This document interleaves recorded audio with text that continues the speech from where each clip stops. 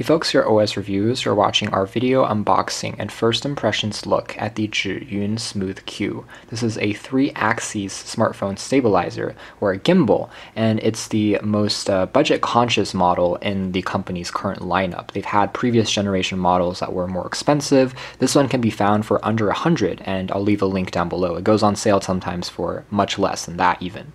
So a smartphone gimbal is really helpful if you are someone who captures lots of video, lots of walking footage with your phone, and you'll realize that without a good optical image stabilization system, even if your phone does have OIS, a lot of times the footage will still seem unnatural and jumpy. So with the gimbal, it's a mechanical system assisted using pretty high-tech electronics that mitigates your walking and shakiness, and as a result the footage seems beautiful and smooth, just like what you even find on a movie or on a film. So this is something that really dramatically improves the quality of your video.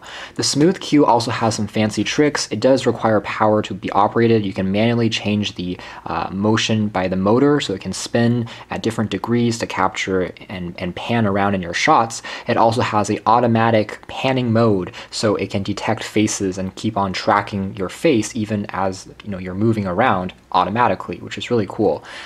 Build quality here is going to be made out of plastic since it's again slightly less expensive than previous models. You can also flip the screen orientation using one button, which is cool. Has 12 hours of battery performance on a single charge and includes a standard, I believe, micro USB cable for charging.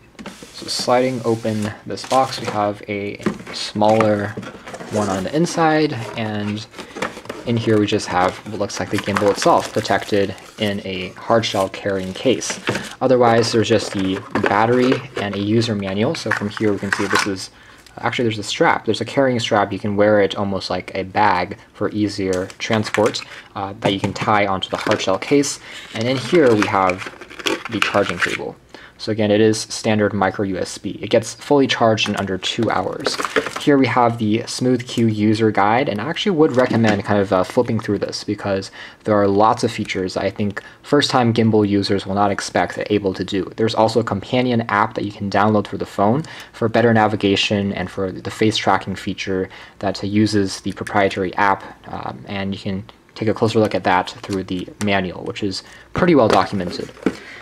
Finally, we can just look at the case and the gimbal. There we go. It looks like a small kind of guitar or violin case, so pretty well constructed. The company's logo on the top here.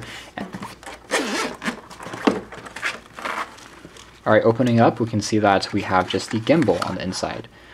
So immediately, from first impressions, you can tell that it is, again, made out of plastic as opposed to aluminum or metal on the more expensive ones, which can sell for twice the price of this. It really is quite affordable, and it connects to your phone using Bluetooth, so your Wi-Fi is still able to connect to a cellular network. The handle here actually feels pretty comfortable. It's an ergonomic overall shape, as you can see. There's a micro USB port for charging. It's not covered up, so it's not necessarily element proof. It's certainly not waterproof. So if it's raining outside, be a little bit more cautious. This is a joystick. It actually feels pretty good on first impressions. You can use this again to pan and tilt the motor automatically or manually. And here's the record key for starting a video or starting a photo. There's also a mode selection key. There's also one for changing the orientation. And again, this is just the primary motor. This is where the phone fits into place, and you can see it's a pretty standard kind of adapter where it's made out of a soft touch rubber that prevents the phone from getting damaged, and you pull on this to fit phones up to 6 inches on here. Quickly looking at some of the companion apps, there's actually 2 versions available on the Play Store. There is a one that pops up when you just search Zhiyun, and there's a second one that's called ZY Play. That's actually the one that's recommended in the user manual. They both will work with this specific model. So the ZY Play, which is a recommended one, if we tap on that, basically what you do when you tap on device is connect to it using Bluetooth. To turn on the gimbal, you just tap on the record key for about 3 seconds, and then you'll see a blue light start to flash, and what that means is it's entered the pairing Bluetooth mode, ready to connect.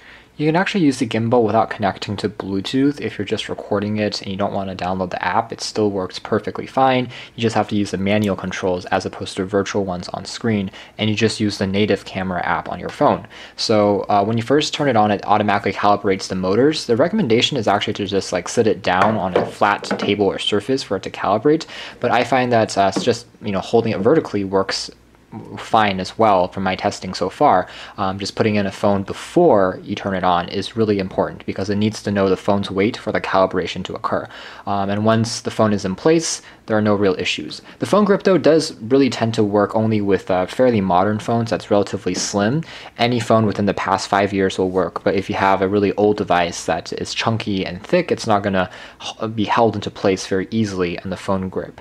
But otherwise, no issues there. Controls all fully work. I'll show you that in a second. Back to the app here.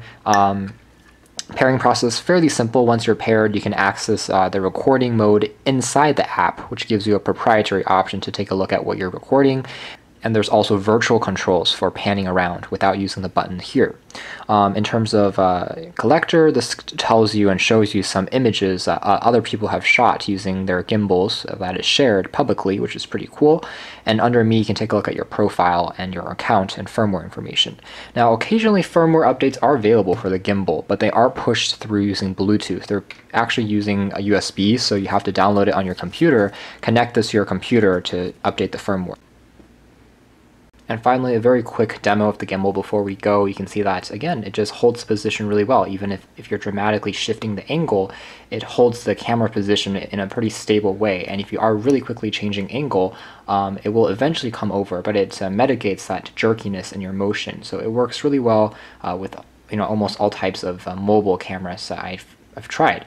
Otherwise, again, changing the tilt angle itself, it's a little bit slow, but it works. You can see you can manually rotate it, and it goes 360 degrees, so it goes all the way up facing you if you want to do some maybe FaceTime or some vlogs, and then of course go all the way over again. So it works, again, surprisingly well.